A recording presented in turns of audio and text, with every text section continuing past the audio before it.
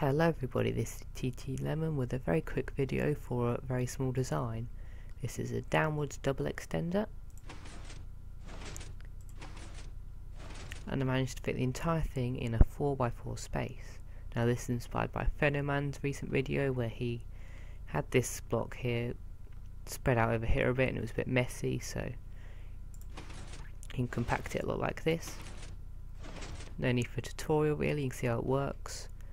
And to explain how it works, basically when you press the button, if I just get a lever, when you do that, and you see this comes out, well, first of all this pushes down, and this is a dual edge detector, so this torch pulses when the button presses on and when the button turns off. So it did it on the turning on way, so it drops the block. It's going to do it again on the reverse edge, but this time it's going to pulse it when it gets to there, so